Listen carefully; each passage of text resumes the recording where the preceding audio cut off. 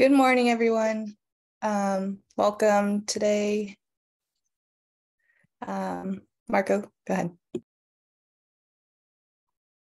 Hey, good morning, everybody. Thank you for joining us this morning. It's such a nice day outside. We wanted to share this slide with you about a virtual blood drive the Northtown ACH is doing, and we're inviting anyone that is able and willing to be part of it, to be part of the blood drive that we're taking on here as an organization. There's a bit of information here on the blood drive for folks that are interested in participating.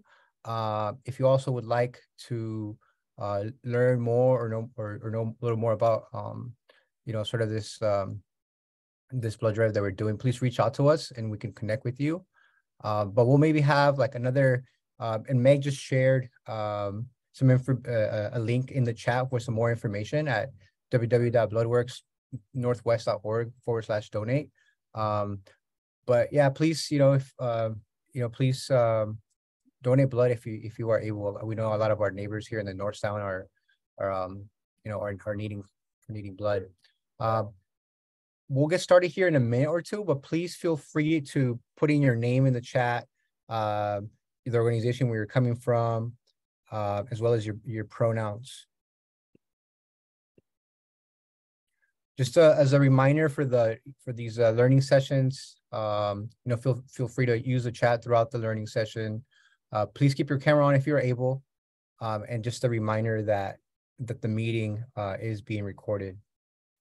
So we'll move on to, it looks like folks are pretty much in the meeting. So we'll move on to the next slide, which is our land acknowledgement. And we'll also talk about,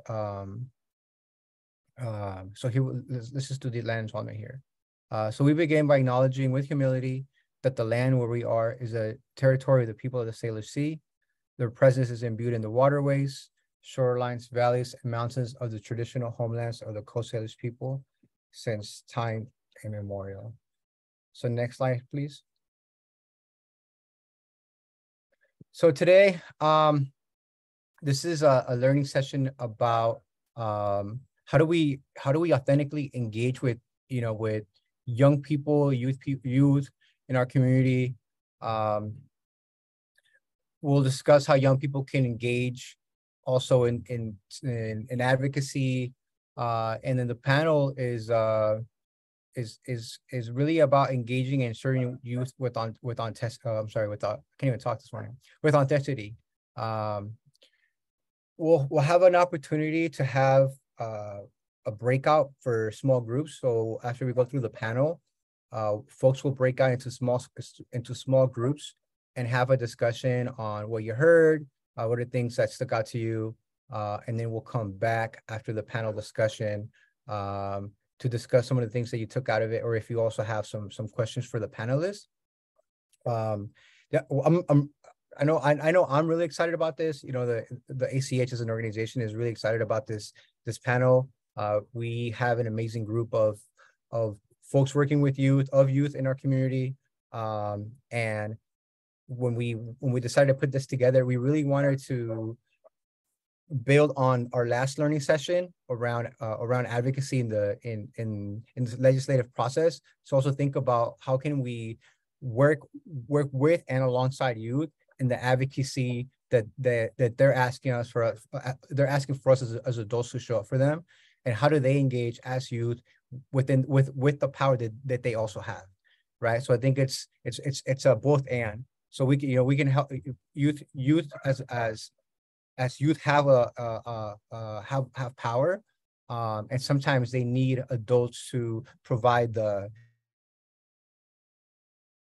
stances for them to exercise that power. And so this is a lot of what we'll be discussing today.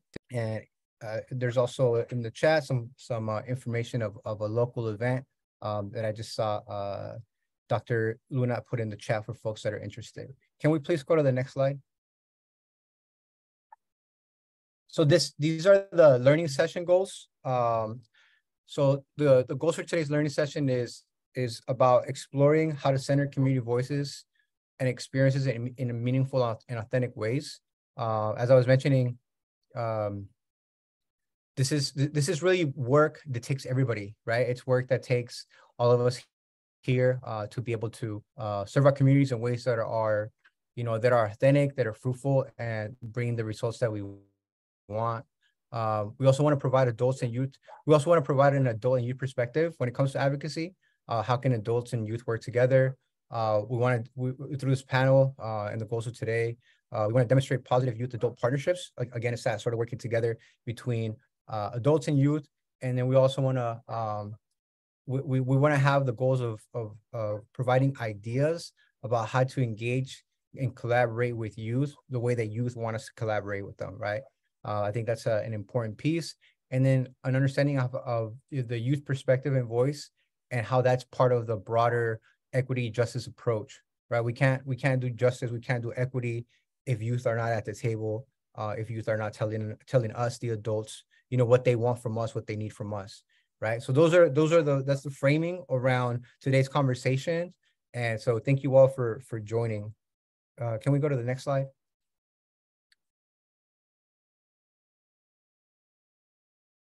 I think that is all for our slides before we get into the panel. Cool, thank you. Thank you for catching that. Okay, so we will begin by doing some introductions of folks in the panel, if we're able to. There we go. So we'll introduce, or actually what I'll do is I'll give the panelists an opportunity to introduce themselves. Maybe for the panelists, if you could please tell us your name, where you're from in terms of maybe an organization, maybe a school, your pronouns, it may be even a little bit about you. So we'll just begin with Gigi for the introduction.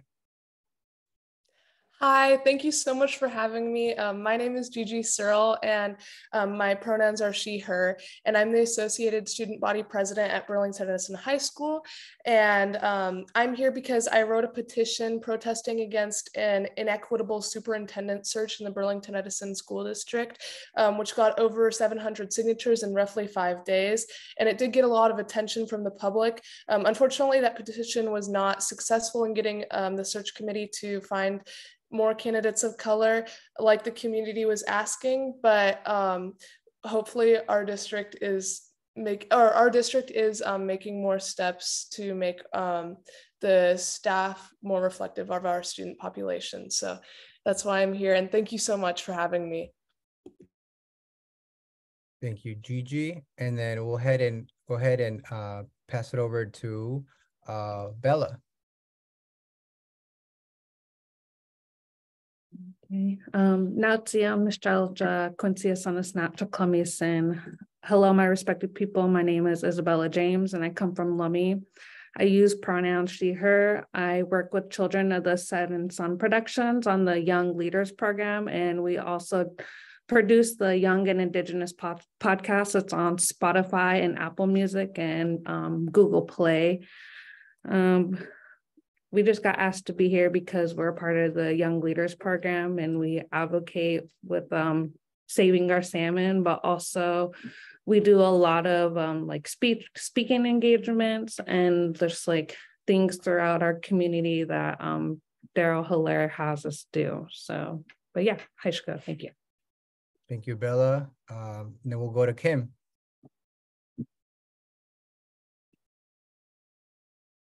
Good morning, and thank you for having me. My name is Kim Kalekamokanani Gaffney. I am the Executive Director of Youth Leadership for Snohomish County, YMCA. I am also the Executive Director of Big Brothers Big Sisters, Snohomish County. My role in both of my organizations is to advance the programs that we currently have for our youth. It's also to develop new programs for our youth. And it's youth that are currently members of YMCA and Big Brothers Big Sisters, but it's also youth that are just part of our community, making sure we meet them where they're at, create more equitable spaces, raising the bar for our youth and making it so that they are able to advance and reach their full potential and their full success. In the process of collaborating with the Everett Police Department to create more programming to address crime prevention and intervention for our at-risk youth in Everett and Snohomish County. Thank you, Kim. And then we'll head over to Roy. Hi, everyone. My name is Roy Alexander. I descend from the Nooksack and Upper Skagit tribes, as well as the Squay Band in Canada. And I've been with CSSP now for almost a year as a film editor, podcast producer, and I'm also part of the Young Tribal Leaders Program. Thank you for having me. Aishka. Aishka, Roy, and then we'll head to Haley. Natsiam Nischalacha, Haley Garrow, Sinisnatchuk Formisin. Hello, my respected people. My name is Haley Garrow. I come from Lummi, and I'm also First Nations Huayet. Bella really said it all. I'm also work at Children of the Setting Sun Productions. I'm part of the Young Tribal Leaders Program. I also help with the podcast, and then another outlet that I use to kind of get the work that CSSP does out there is I'm social media coordinator for CSSP. So I do a lot of the social media campaigns. And that's really like my way of getting that work out there, that's my tool to amplify the message that we try to spread. Thank you, Haley. So thank you all for your introductions. At this point, we'll move over to having our panel discussion. And we'd like to begin by asking Bella, if you could share your perspective around how adults can authentically engage with youth here in the North Sound region. Well, here at Children of the Setting Sun Productions, our mentor, Daryl Hilaire, really helps us put us in like leader roles. And we really like, we always have meetings to connect together, and we always do like check-ins to see how we're doing and, what we want to do and how we want to do things. Like, say the podcast, for example, like when I started 3 years ago, I had no idea what a podcast was, but they're like, here, come check this out. Like, we want you to do this. So we started just doing interviews and stuff throughout our community by interviewing elders and youth that are very involved in our culture. And it's really revolved around like Indigenous knowledge, history, and storytelling, but also just like putting us out there and like having us speak at events. Like, just like at first I didn't really know what I was doing, but they really mentored us into putting us into those leadership roles. And just kind of like now I'm a little older than, so now I'm kind of like mentoring these two and helping them throughout the podcast. And, we all kind of just help each other, mentor each other. And then our mentors here also help us a lot. And like with editing the podcast and making sure like a lot of the writing that we do is edited as well.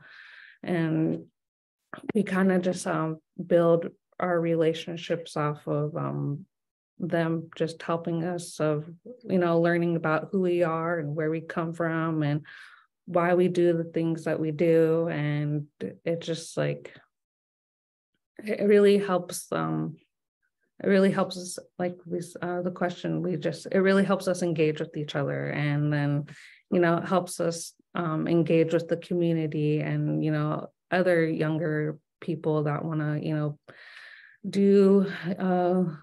want to be in leader positions like we are now. So it really, I think that's what I would have to say about adults engaging with us. Thank you, Bella. Haley, are you able to share with your perspective on the same question? Yeah. I think the best way to engage with youth in the workplace is just like creating a supportive, uplifting environment.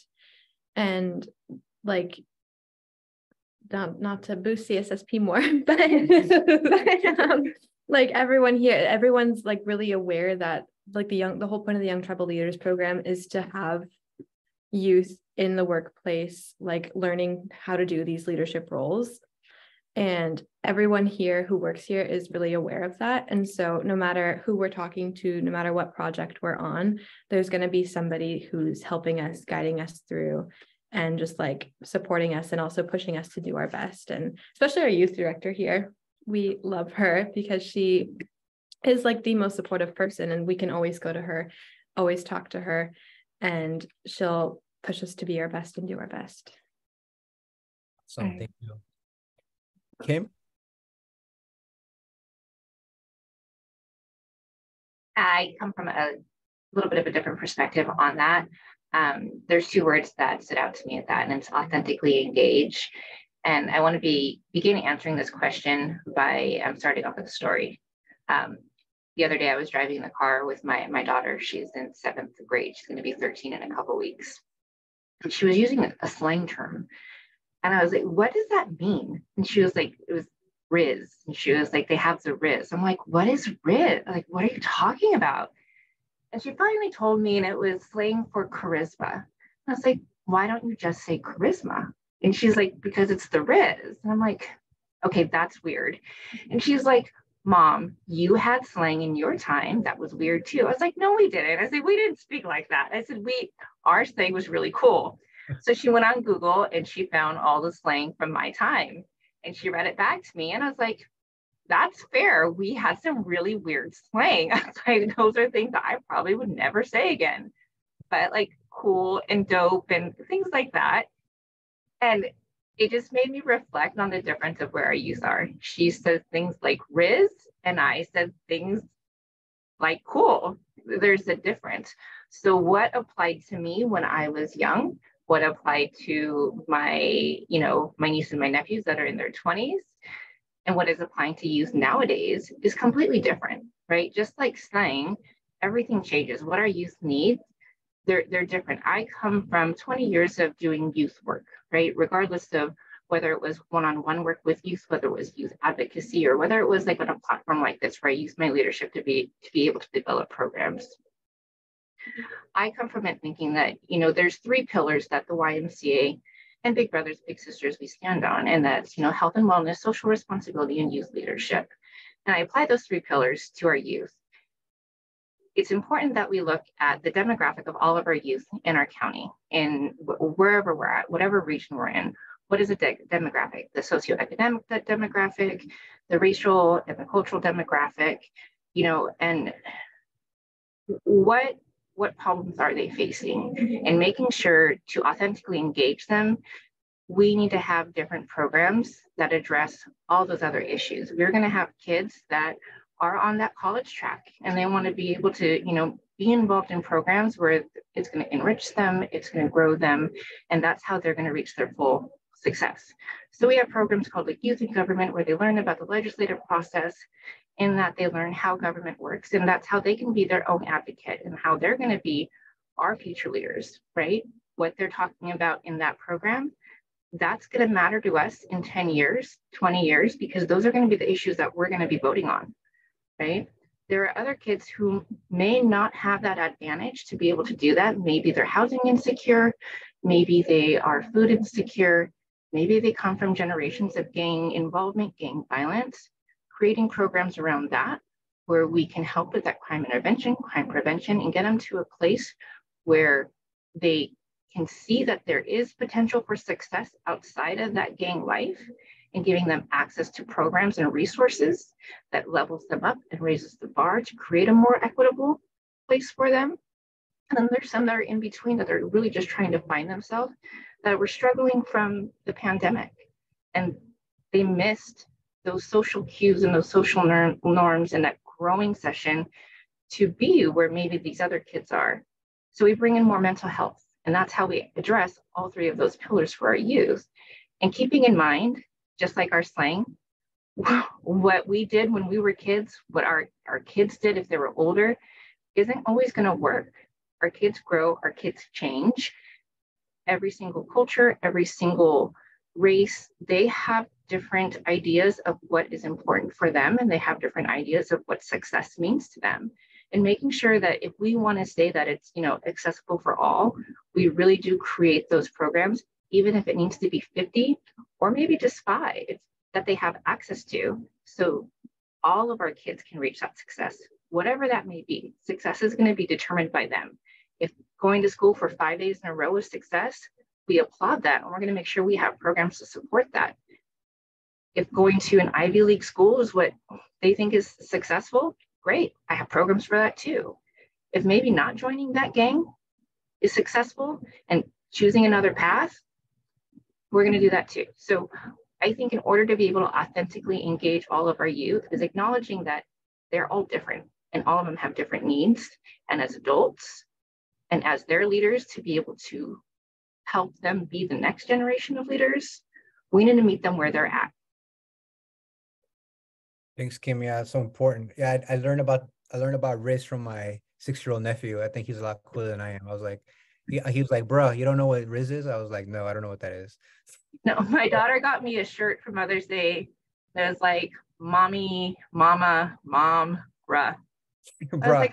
I was like, are you serious? She's like, bruh, it's funny. And I'm like, oh my God. Okay, thank you. It's hilarious. Roy, do you want to speak on that?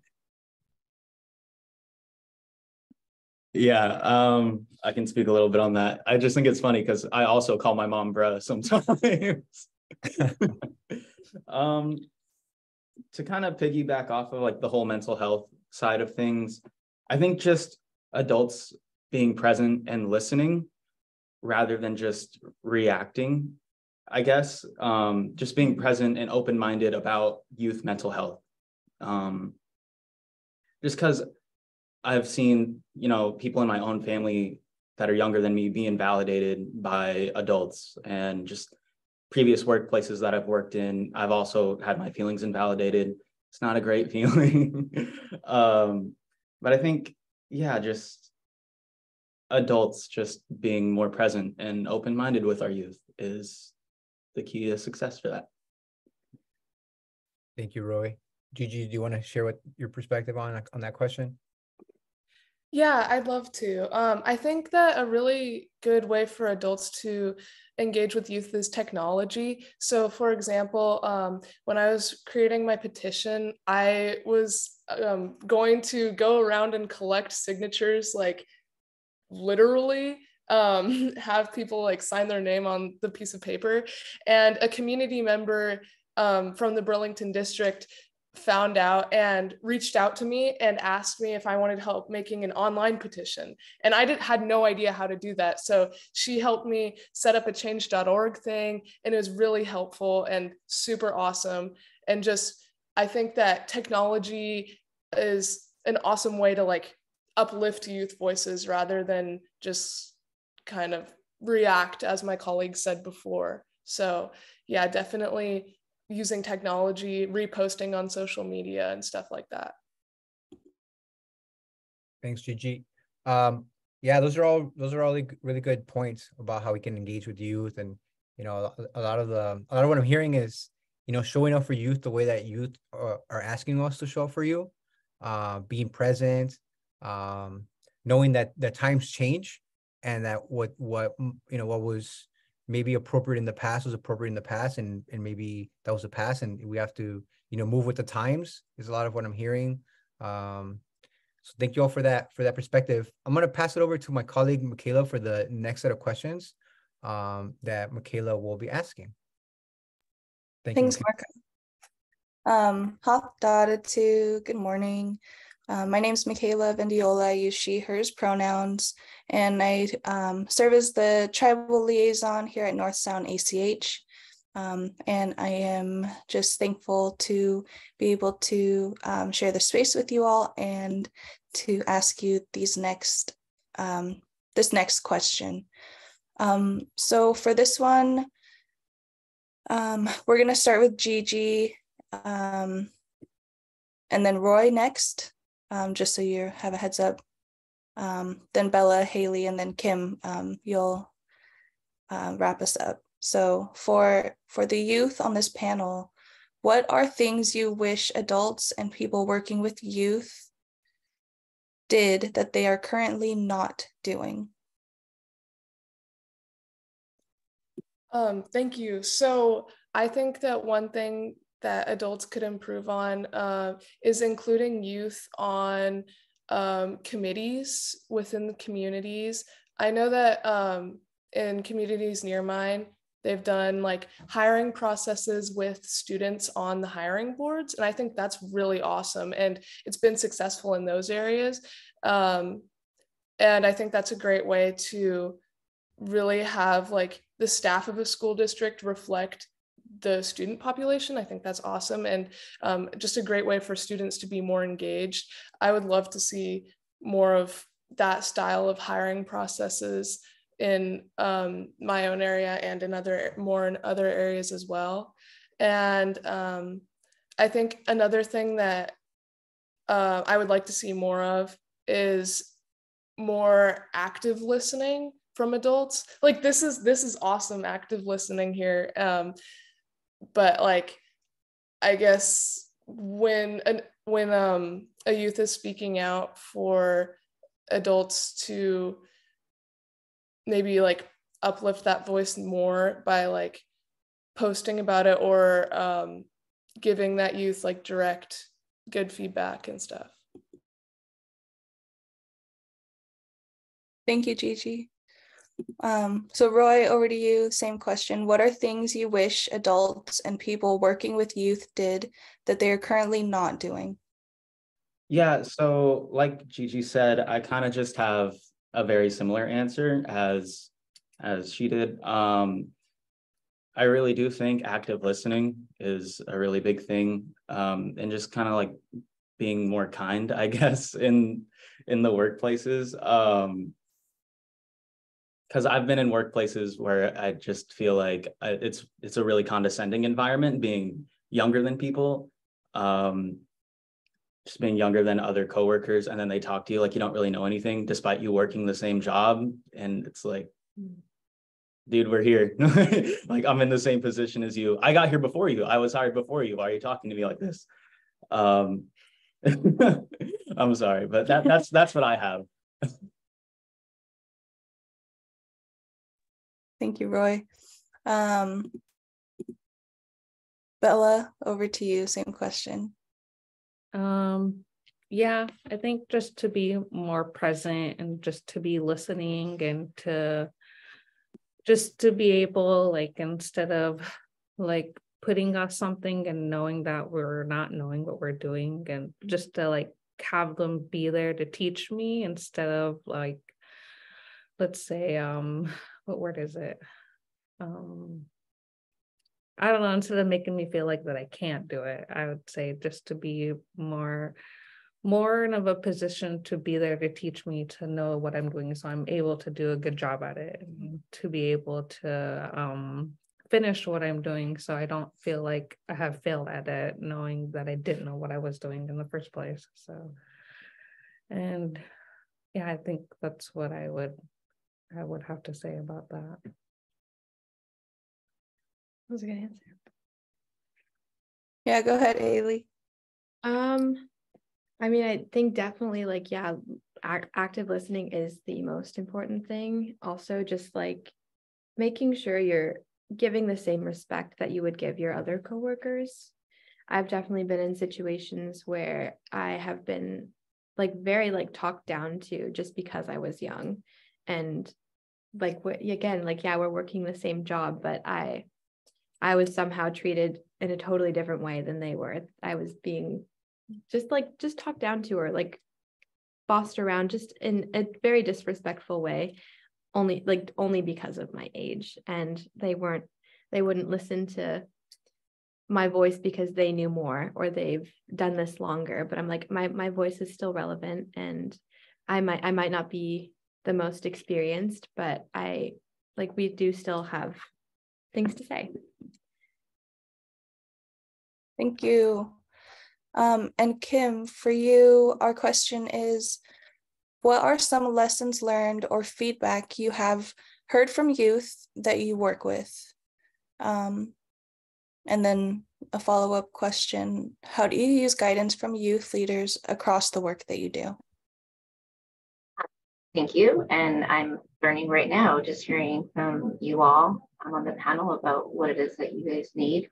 And I agree that active listening is probably one of the largest things that I've learned from our youth. But also within Big Brothers Big Sisters, we have a policy that if you're going to sign up to be someone's mentor, it can't be anything shorter than a year. You have to be there and show up consistently for a year, because it's going to take that long to gain trust from our youth, right? And I think that's one of the biggest things, is showing up so that they know that they can trust you, and that you're there as a supportive adult. Including them, like you all said, including youth voice, which goes to that second question. It is very important for me as I, move our programs forward and develop new programs, making sure that I'm listening to them, because I can sit here and come up with, whatever program I want, but unless I hear from them that it's something that they need, it's not going to be successful. So making sure that I listen to them, and they have a say, they have a seat at the table, and their seat at the table is just as important as my seat, right? Because I wouldn't have my job if it wasn't for them. A lot of the people who I work with, we wouldn't be in the position we're in if it wasn't for our youth. They give us the ability to be in these roles. So they're just as important. The other thing is, like I said, the mentorship, showing up, making sure that even after a year, you're not going away, that they know that they can rely on you in the future, that you really show positive feedback and a positive way of living a healthy life. I think that's important, not to do as I say. It's you live by example for them as parents. I think we can all agree on that, but even with, with just our youth, our community, we need to live by example. We need to teach by example. But in that also means, having representation, whether that mean a woman of color being in a position of leadership, whether that be a man of color in a position of leadership, whatever it is, I find that I create more equitable places for our youth, and they're more diverse and more representative of the communities we serve when we have leadership that represents them. If you have a white man leading a group of youth, 9 times out of 10, you are going to have that same representation in the youth, right?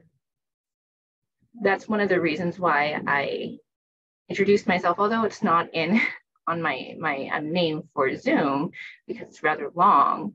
My middle name is Kaleko Makanani, and that's my Hawaiian name. I come from Filipino Hawaiian descent. I use my background and my culture a lot in the way that I address our youth, just so that they know that I'm not just another, white presenting female who thinks that she knows everything. I'm very, very open about my background. I let them know that I came from a very, very poor family. I struggled. My brother was in the system for a long time. He struggled with addiction all the way up until maybe 5 years ago. And so letting them know that I may not be them, I may not be living their story right now, I have an understanding of where some of them are coming from. On the other side, for those that want to, just advance and go to college, I understand that part too. I was the first female in my family to go to college. I was the first female in my family to have an executive job. Those are things that, making sure you're relatable. I think that's the biggest thing that I've learned from them. In order to, actively engage our youth and be authentic, is being intentional about the way you talk to them, not just using keywords that you hear or things that you need to do. How I'm speaking on this panel is no different than how I speak to our youth. When I was raising my kid, I didn't do the baby voices and the goo goo gaga. I talked to her like she was an adult from the day she was born. But because of that, we sit there and we have very real and open conversations. When I go into her school, I have real conversations with her friends. When I go into our youth development centers, and we're sitting there, we're roundtabling, and they're talking about a fight at school or if someone got shot, they're very real conversations. And it's because I meet them where they're at, and you're the same as me. I'm the same as you. Let's sit down and talk. So that's what I've learned from them. And then what was the other part of the question? The other question is, sorry. How do you use guidance from young leaders across the work that you do? Yes, thanks. I let them guide. A lot of the work, a lot of the programming that we do, a lot of the work that we do, we set the guidelines around it, but it's all very much youth-led. So we're there just to guide, like what we're supposed to do, but the program is only as good as the youth make it out to be. So if there's no effort from them, then it is what it is. If it doesn't move forward, in order for the program to be successful, and I've seen this in many of our programs, when there's no buy-in, there's really low attendance. And that's with many of our programs. And that's why I said, making sure you have an understanding of your demographic, and knowing where they're coming from and what they really are interested in. If you know what they're interested in and you let them guide it, that's how we're going to serve them better. So I can give framework and I can give ideas, but letting them be their own leaders is really going to teach them the leadership skills that they need to be able to be successful in the future. They need to start from now to learn how to be a leader. They need to teach themselves that skill. I can guide them, I can help them, our other directors can guide them, but that's really all we can do is guide them. Youth leadership is about, I think it's a learned experience. That's great. Thank you, Kim.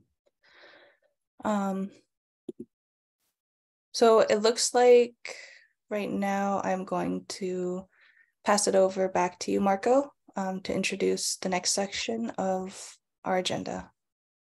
Thank you, everybody. Thank you, Michaela. So for this next section, we are going to do breakout rooms. Everybody will be put into a small breakout room. We'll do that for about 15 minutes to give you all an opportunity to chat with each other. What did you hear? What did you learn? What resonated with you from the panel discussion? How does your organization authentically engage the people you serve? What furthers from power? These are kind of some questions to discuss in the breakout session. I just put them also in the chat for folks when you go to breakouts. We'll do that for 15 minutes, and then we will come back and we'll give you all an opportunity to ask those questions or any other questions that come up that are not the ones that are in the chat. So if we can please be put out in small groups, and then those of us that are on the panel will stay in the main room and wait for folks to come back. So we'll see you all in 15 minutes.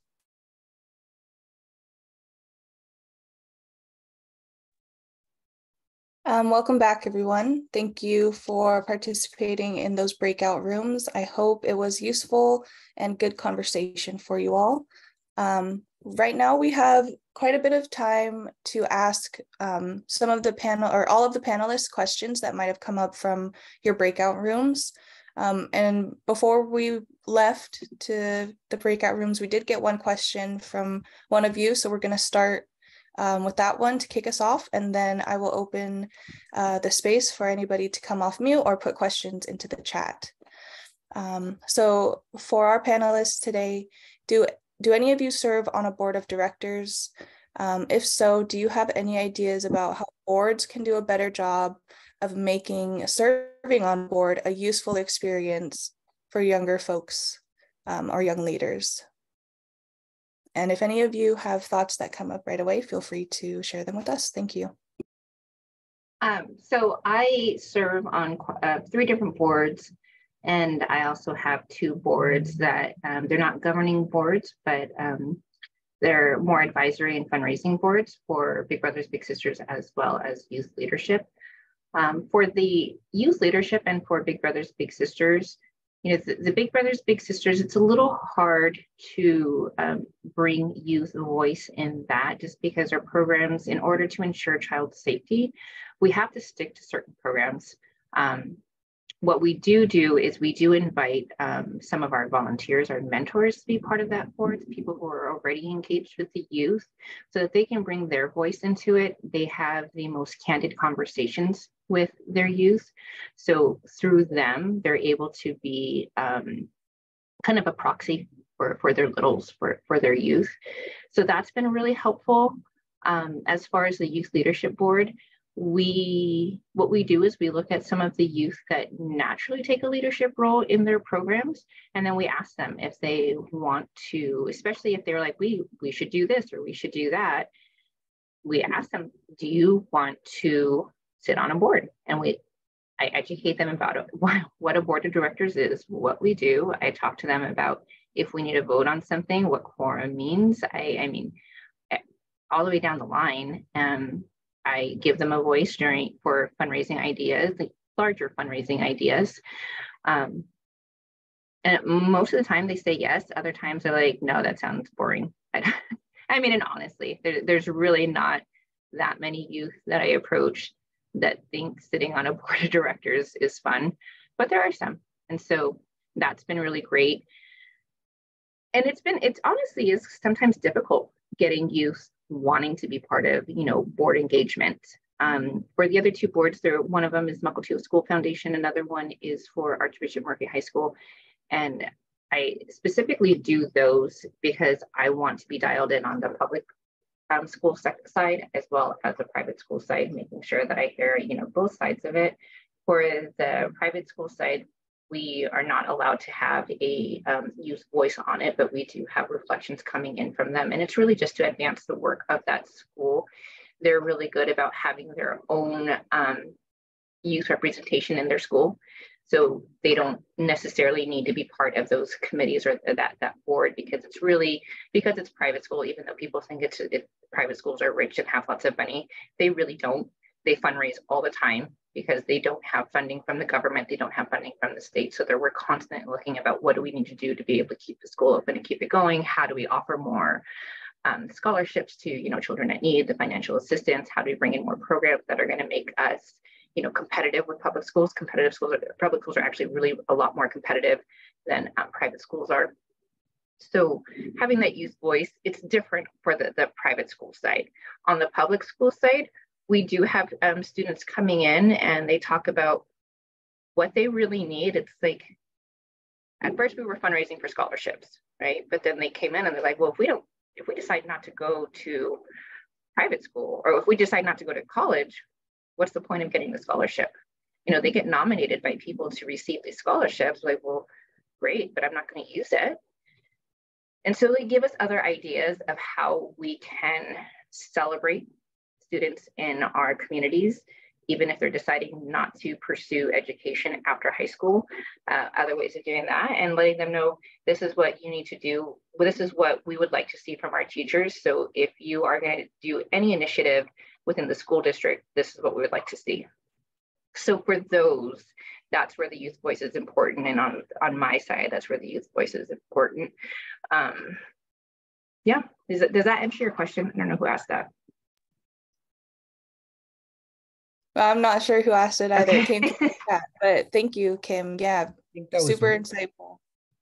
Sorry, I went off camera. I think that was Mike. Does that answer your question, Mike?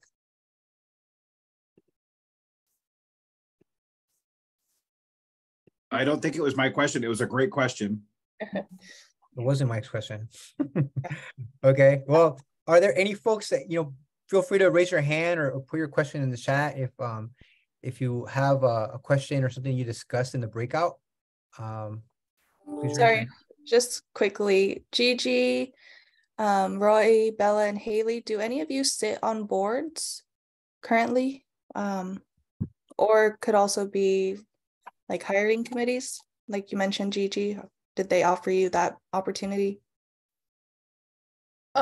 So for our hiring processes, we don't have any students on the actual hiring boards, which I really would like if we did. But what we did was we had student meetings, and then people from the hiring boards came to the student meetings and said, what would you like in a superintendent? And then we just hired a new principal, and they did the same with that.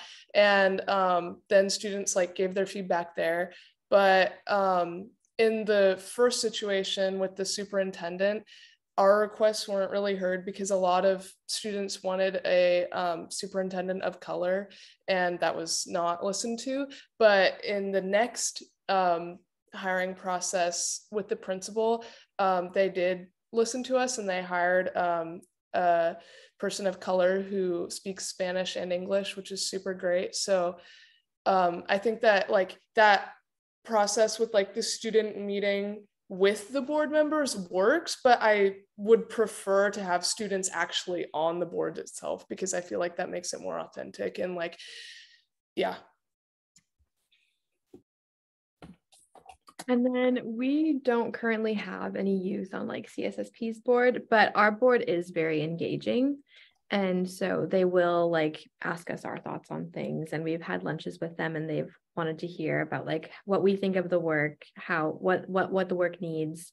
And so they are like very engaged with us. And then when we like at meetings and stuff, Daryl, our executive director, is a big advocate for voicing our needs and concerns as well. Great, thank you both. And then I suppose the follow-up question to that question, incentivization. One, are you interested in being on boards? And then secondly, how can programming from adults incentivize you to participate? I definitely am interested in being on boards, and I think that a way that adults can incentivize youth to be on boards is having people on the boards, like adults on the boards, be bilingual, because in my area, Burlington School District has 40% English language learners, they're Spanish speakers. So I think that that would really help if we had more bilingual members on boards in general, to get bilingual students onto boards as well. And then also advertising, social media, super important. I'm sure my colleague who's a social media manager, Haley, would agree with that. And yeah, maybe like going into schools and like talking to students in person, because a lot of students don't really check their email. So if you send out like a mass email, they probably won't read it. But social media and in-person advertisements. So Gigi, when you say social media, what platform has been most successful in reaching that the youth? Thank you for your question. I would definitely say Instagram, but my colleagues might have other opinions on that. I guess it varies for personal preference, but I think Instagram is probably the most popular among people my age. Okay, thanks.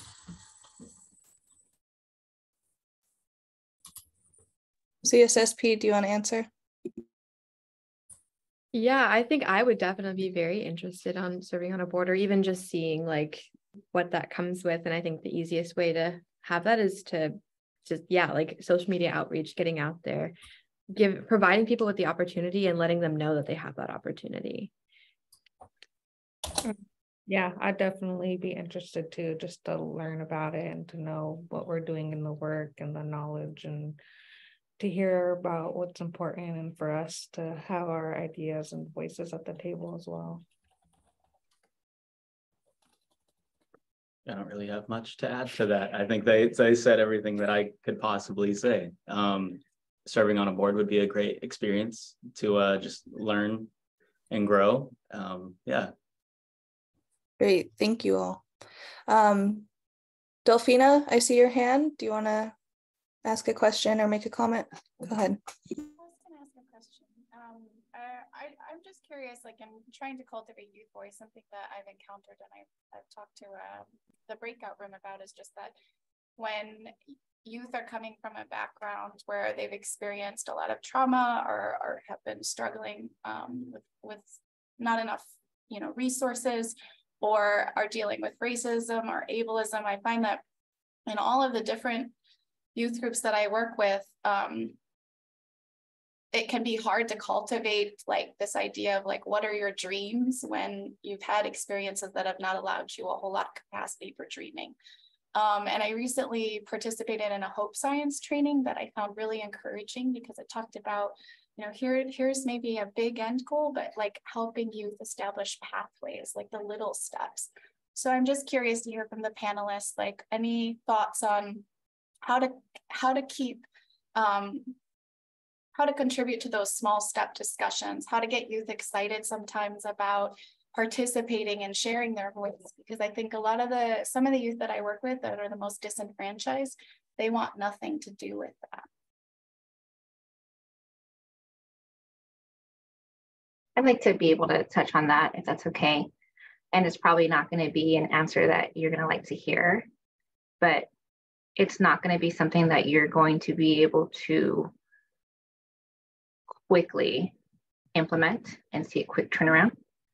It's going to take time. So like I had mentioned, earlier, there's a reason why we say that when you volunteer to be a mentor for someone, it has to be at minimum a year, because a lot of the youth that come, especially to Big Brothers Big Sisters and to the other programs where we do mentoring, many of them, come from a trauma-filled background, right?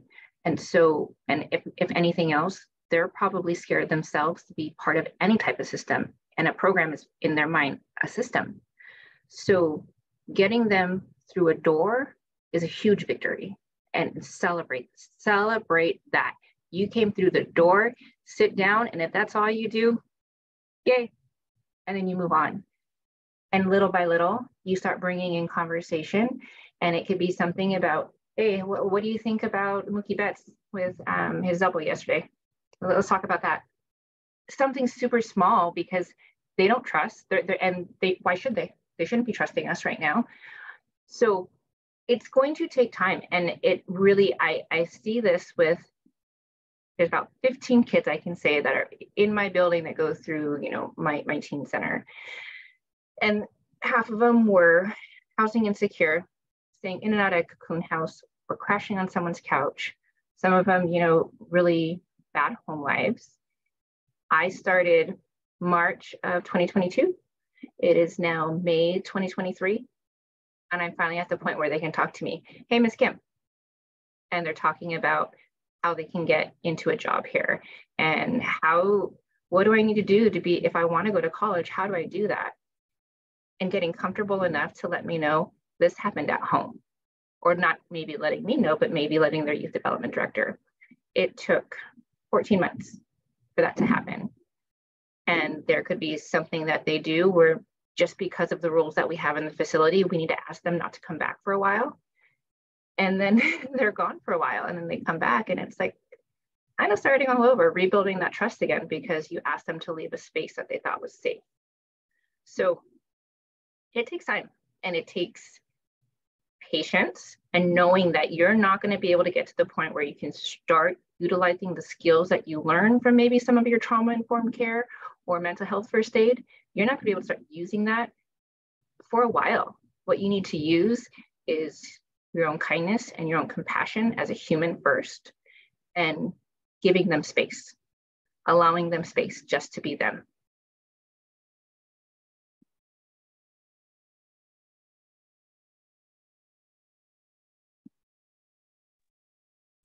Ara, I see your hand up. Want to offer you the opportunity to ask your question or make a comment. Yeah, less of a question, more of a comment, while I have some space. So like kind of building upon what Kim was saying. So one of the things that I shared during my breakout room, and it's one of the discussions that have been brought back here at CHS that we're talking about as well, is like boundaries, how to build boundaries, how to directly communicate boundaries, and XYZ, everything that gets involved with boundaries. And so one of the things that was brought up, it was such a great like food for thought is, and I'm going to ask it for the adults in this room, how many times as a youth were you labeled as rude or disrespectful when really all you were trying to do is voice a need or a boundary, but you didn't have the language for it yet, right? And I think it's so pivotal to think back, like in your experiences as a youth. And like if you're working with youth now in a mentoring capacity, it's important to like, oh, wow, that modeling, yes, active listening, yes, creating that feedback, yes, creating that relationship, but they're watching you. And so when they see you not uphold your boundaries with your other coworkers, they're going to think that that's an acceptable way to act in the future.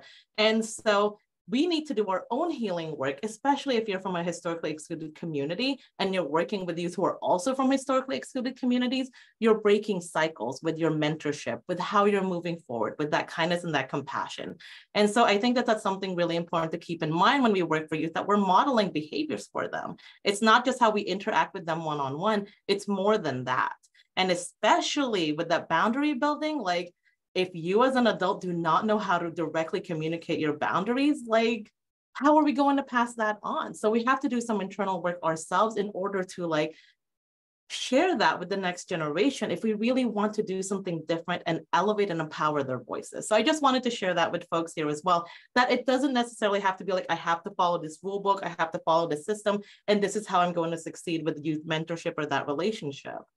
It's like, it is all encompassing and moving forward with respect. And here's what I'm going to say, it's gonna take time. Like, that's, if there, that disengagement that you might see initially, they could potentially be trauma responses. They could potentially be like, oh, I don't know how to act within this system, just like what Kim was saying. So especially if you're intentional as someone who has more privilege and power, positionality, and XYZ, making sure you're aware of that and how you interact with the youth, and that, hey, you know what? They're not obligated to be grateful for your time. They're not obligated to act a certain way. So I think like breaking out of those perspectives is really important as we continue working with youth mentorship. And also just to say, I was absolutely one of those youth leaders because I had those youth mentors who empowered my agency and helped me build those leadership skills and allowed me to lead from like elementary school onward. I'm able to pass that on and be like, hey, I'm going to show up with like this way and continue learning and unlearning and do all the things that make me healthier for my communities and for the youth as well. But so it really has like such a long-term impact. It directly led to my work here at CHS and with y'all. So I just wanted to share that with the group. It's like, that's something you can do today. You don't have to wait to do that. You can do it today and like take care of yourself so you can take care of the others.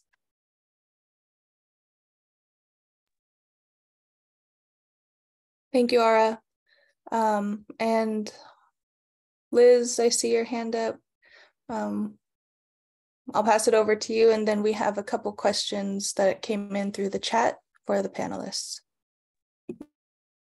Thanks, Michaela. I'm sitting with Aura's comments for I'm probably just going to be processing that for a bit. I actually have a question. So being the fifth of 6 kids and being really old, I'm still treated by my older siblings as if I am still like 12. I mean, it's like once you're younger, you're always younger, regardless of your age.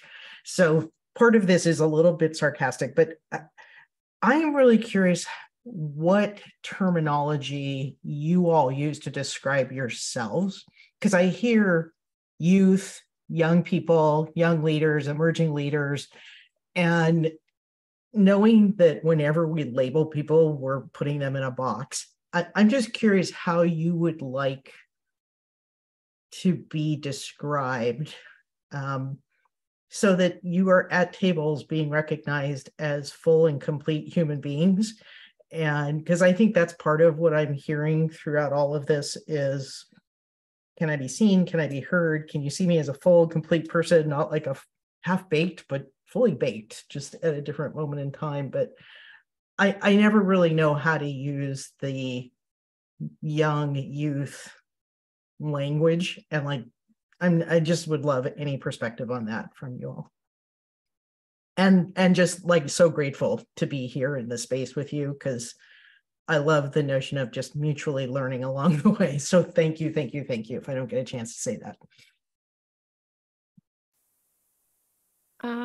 I mean, I think young is right terminology. We're young people, we're young tribal leaders.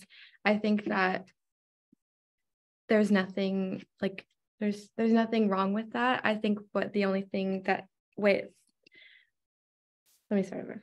I think what needs to leave with that is that the connotation that being young is a bad thing, because we're youth, we're young, we haven't lived a long life yet. We still have so much more to do, but that's also not a bad thing. And so I think that taking it out of that box that is wrong or that makes us less than is what needs to happen, because the young language is true. That's what we are. Yeah.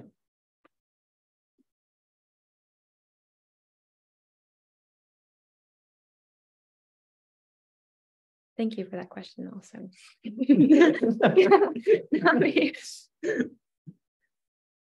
Gigi, what about you? Any thoughts? I completely agree. I don't really have anything to add, but yeah, like young people is a great describing word. But yeah. Thank you. So the couple questions that we had come through the chat. The first one is, are any of you currently involved in advocacy at the state house level? CSSP as a whole has done some work at the state house level. We, like most recently, we had a virtual screening of our film, Our Sacred Obligation, that we co-hosted with Washington State Rep. Deborah Lekanoff.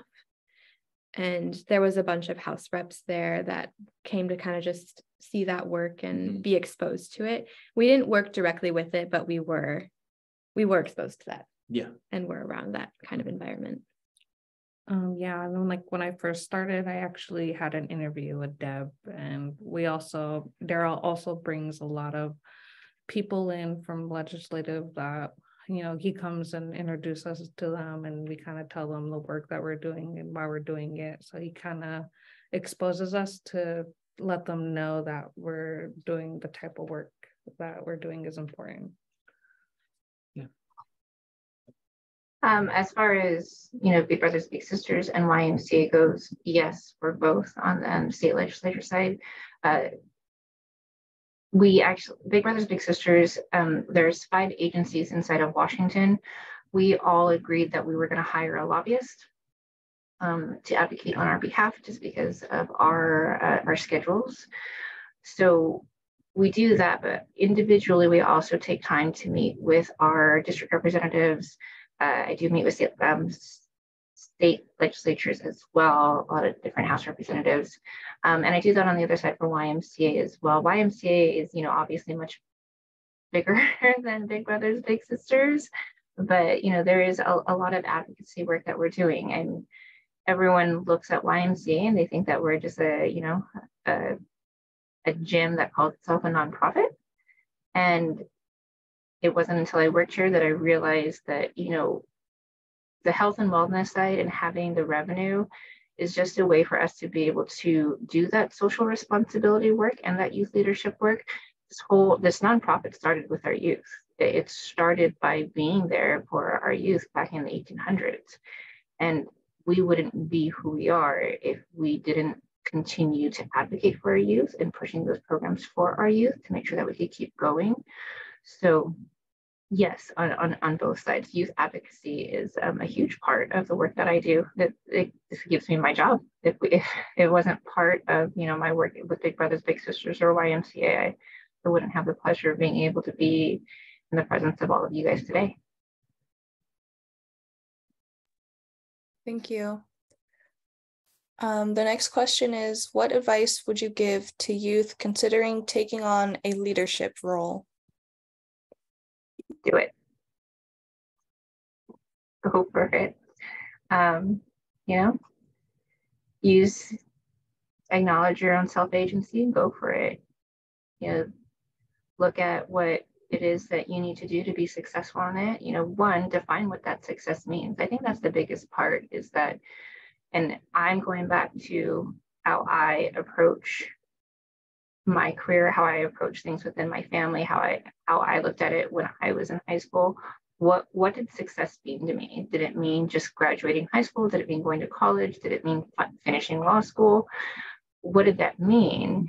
When I went to law school, and I after my first year, I stopped because I was married at the time, and I thought it would be better to support him.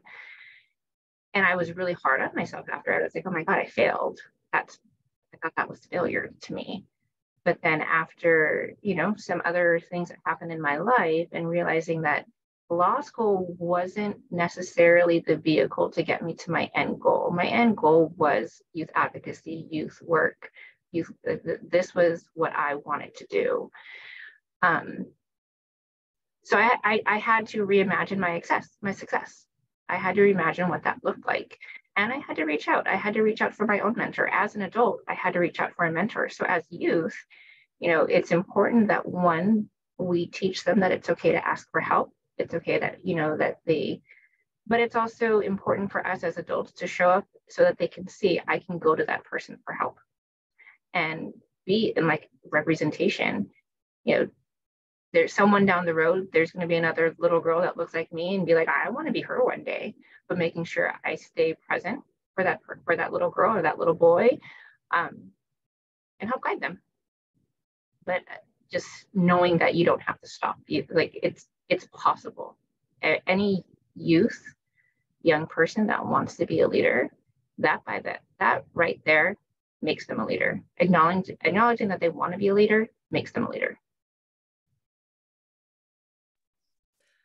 I definitely agree, and I would definitely encourage any person that is questioning whether they should be in a leadership role or not to definitely do it and try it out, because you don't have to be some like outspoken face of the organization. There's like a million different ways people lead, and it's all successful. There's no wrong way to lead. Some people work in the background, some people like get the word out there. So, I mean, no matter what type of person you are, you can still be a great leader. And I would definitely encourage everyone to put themselves in leadership roles.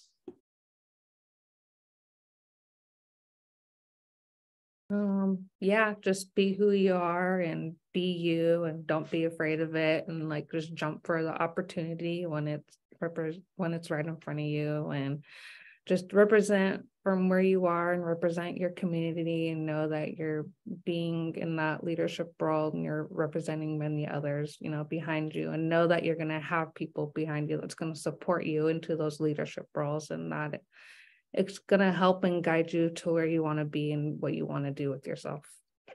Yeah, just go for it. I mean, you're going to also like to not be scared of failure and to see no, like being told no is not a failure in my book. Like you're going to be told no so many times, no matter what like leadership position you're going for, like you're going to be told no a lot, but you got to use that no as motivation to keep going and to finally like strive to go and get that yes.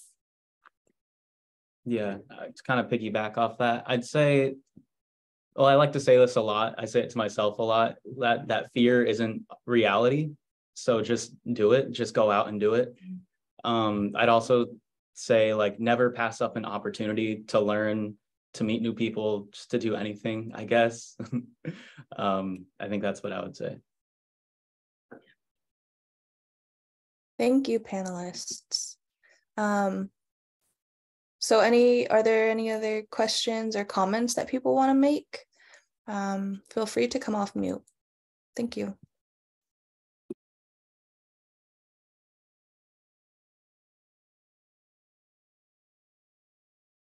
I'll make a quick comment. Just kind of picking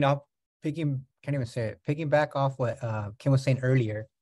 I want to share a little example of something that I experienced when I used to work in schools. I think some of you know that I used to work at Mount Vernon Schools, and we had a student that a lot of the teachers and a lot of the counselors really struggle working with the student, and a lot of the times the way that they will deal with it was just to get them out of class. And so the student would, so the student was always missing class because they would just take him out of class. And when I came on board and got hired there, I was the only man of color in the entire building. So someone thought it was a good idea to just send him to me, which I didn't mind, because I wanted to mentor this youth.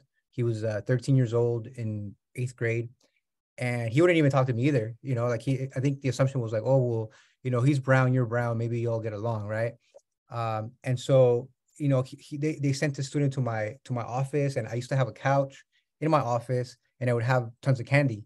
So he would just come and sit on the couch and eat my candy, and then I would just work. At first I would try talking to him, and he wouldn't want to talk to me. He had his headphones on, his hoodie on. And then after a while, like it took and it goes back to what a lot of folks are saying about time. After a while, he kind of started talking to me, and if he would go to class and he passed through the hall, he would stop by and he'd be like, "Hey, mister, you got candy?" And so I'd give him candy, and then he'd go to class, and then he'd get kicked out of class, and then he'd come back and sit on my couch and eat my candy.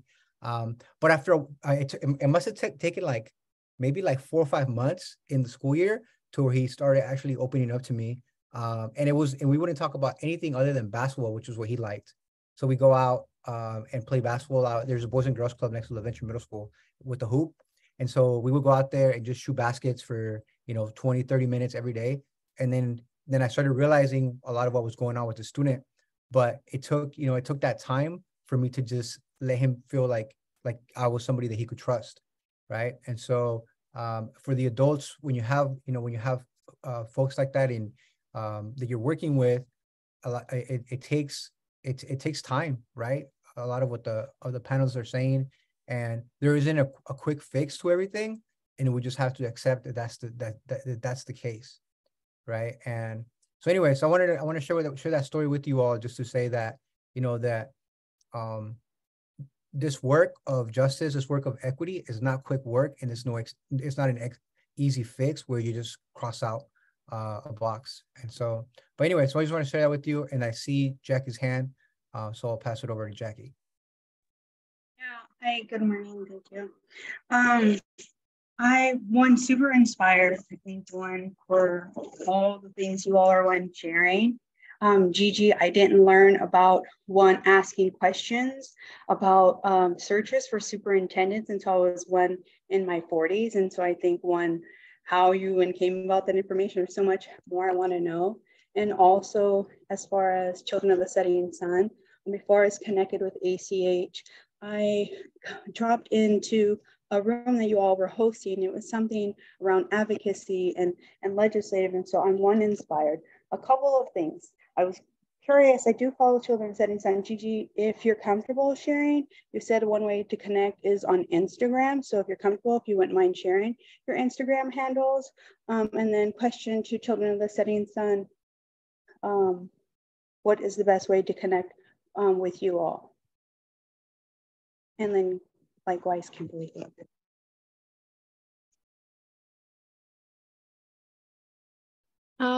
I think the best way to connect with CSSP is definitely social media, but also we have an e-newsletter that we send out weekly, and that's I feel like that's where you get a lot of more like who we are, a lot of updates on what we're doing in real time. Like recently this week, we had a Salmon People gathering last week. And so an e-newsletter went out yesterday talking about what we did there and who all came. And I think that's a really good way to stay connected with us at CSSP and the work that we do. And you can sign up through our website. Maybe I can drop the link in the chat, but if you go to our website, you can sign up for our e-newsletter there and stay connected with us. Thank you. I appreciate that. I dropped my email in the chat if anyone is looking to contact me as a resource or have questions for me. I appreciate, Haley and Roy and Gigi saying, IG. I'm not a really big Instagram person. I started Facebook when I was in college when Facebook first started, and I just kind of got grandfathered into it. I'm still learning about the other different social media platforms.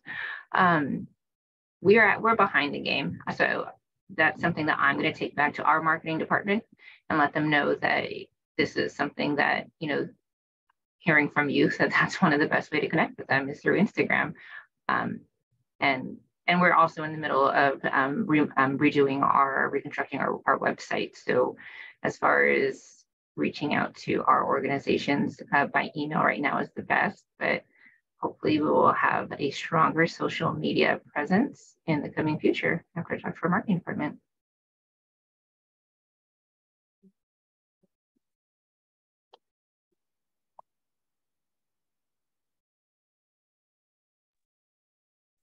We have a couple more questions for you, and then we will wrap up with our close. So what are strategies you use to remain authentic to the work you're doing?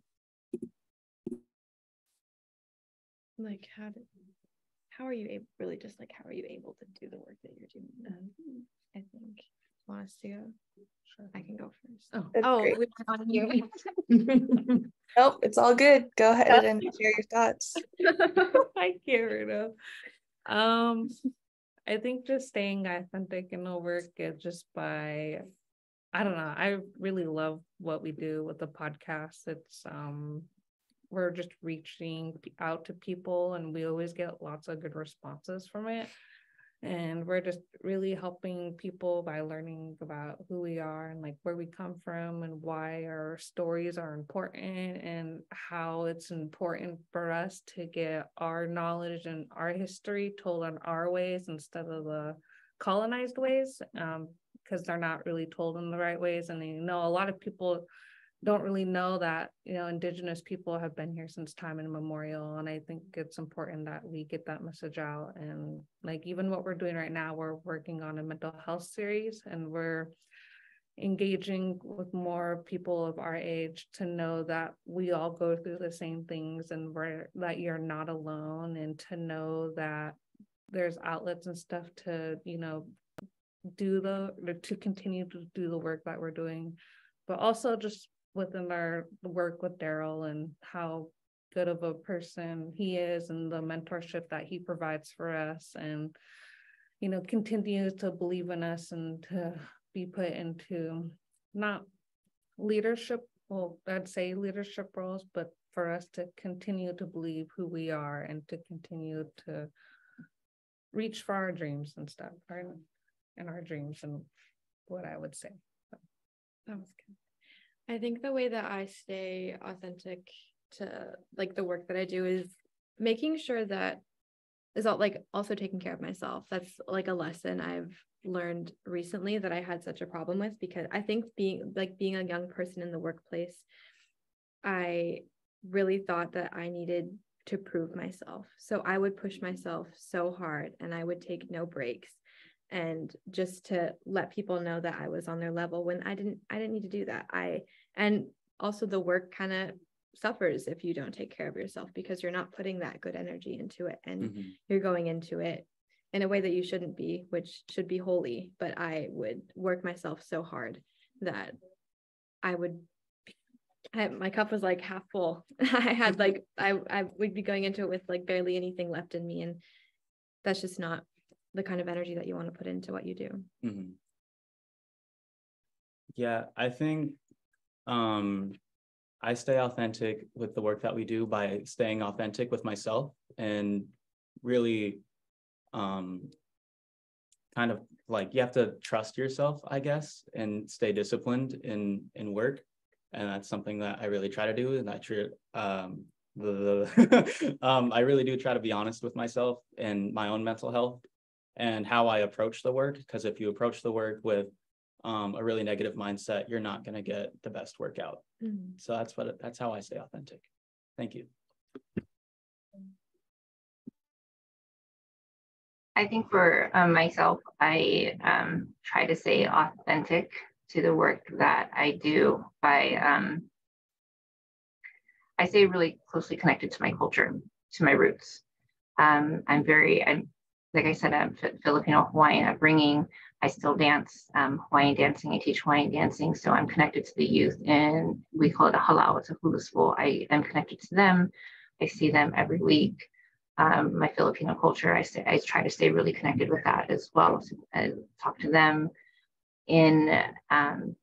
I pop into the youth development centers and I sit down and I have conversations with the kids. And whenever I travel around to different branches or different schools, I talk to them. I still take active roles in teaching some of our programs, just so that I constantly hear that youth voice, and also so that I'm present, so that they know that I'm someone they can talk to, because when they talk to me, it keeps me authentically engaged, because it's something in person, and right away I'm hearing it verbatim.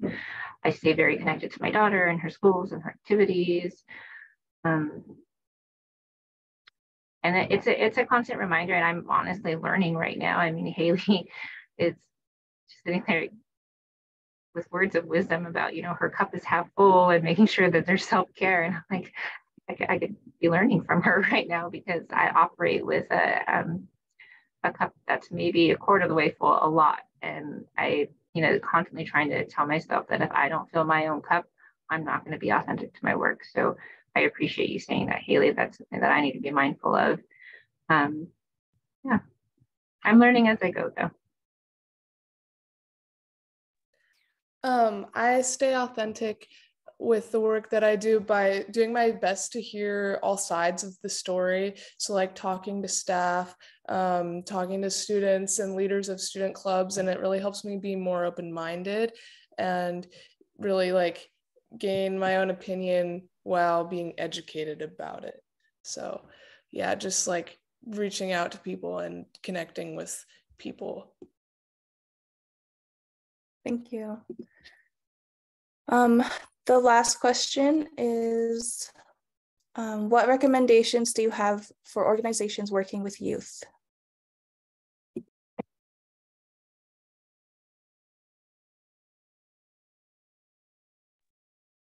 Gigi, let's start with you, if that's okay.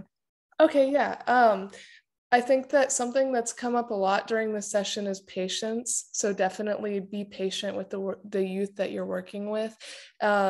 And also just be, how do I say this? Like instruct young people that you're working with, but don't do it in a condescending way. I think that's something that was also coming up earlier too. But yeah, and listen to ideas that we have, because we all have different perspectives, and since we're younger, we might have different ideas than older generations, and so maybe we can like collaborate with those ideas as well. So yeah, just listening.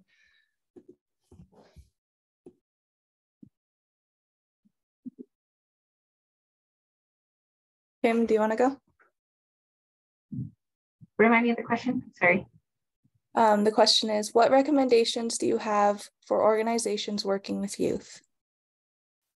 Keep an open mind, be willing to pivot, be willing to change. Just because you've done something a certain way doesn't mean that it's going to have the same result every time. And even if you're working, even if it's something new and you put a lot of work into it and you start delivering it and it doesn't have the success you want, one, have patience, but also be willing to accept that maybe there was a miscommunication and you didn't really develop the program the way that it would meet the youth, where they're at in that moment. We always say, like, when with our kids, like, be present, because they grow up in a blink of an eye, right? I mean, Melissa, Michaela, I know that I think you're a mother, right? It's like you remember the day that they were born, and now you're like, where did time go, right? So you need to be willing to be present in the moment with the youth and know that they're growing and they're changing. And in order to be successful in your programming, you need to be willing to grow and change with them. That's great. Thank you. And Roy, Bella, and Haley, any thoughts on what recommendations you have for organizations working with youth? Yeah. So this is kind of coming from my mom a little bit, because she likes to say that ageism is very real in the workplace, and it's very important to listen to youth because we offer such a unique experience and such a unique outlook on life that it's just listen, just sit and listen, be patient, like everyone else said, just be there. Yeah, every person comes with their own set of gifts, and being younger doesn't diminish that at all. And so I think making sure that people, just listen, man. Kim said it best, know how to pivot. Things change and grow over time so much. And I just have to say, just let them be involved and just find who they are and who they want to be. And just like Haley said, we all have our own set of gifts that we bring to the table. So it's just finding that gift and bringing it back so that you can use it in the community and share and evolve and just to continue to grow. Thank you, panelists. I am going to pass it over to Marco to say some final words and close us out for the day. Thank you. Thanks, Michaela. Thank you, everybody. We might get a chance to end a little early. Thank you all for being with us this entire time.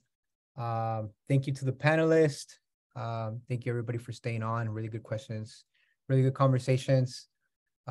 We are going to share some links in the chat for the resource library.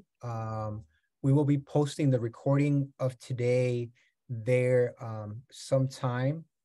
And we will also share other resources in the for the advocacy collection in there, other things to look out for to learn about equity and justice. I did see some folks share their contact info in the chat as well, both panelists and folks that were in attendance. If you want to reach out to them, this is a great way for us to stay connected to one another and continue to do this work here across the North Sound region. I'll also so this is what the resource library looks like, and so thank you to our comm team for making this happen. I'll also will maybe in the last minute give anyone in the panel the opportunity just maybe a last message you want folks to walk away from. You know, if you feel free, if you don't, that's that's okay too. But if you had one or two things to say to people, as something to leave us with, what would that be? Any thoughts? I mean, I really just want to thank you all for being here and giving us the space to listen. I think if you're here already, like you're already in the right direction of where you need to be going. So, Aishka, thank you. Aishka. Thanks, Scott. Yeah, just I would say I forgot what I was gonna say.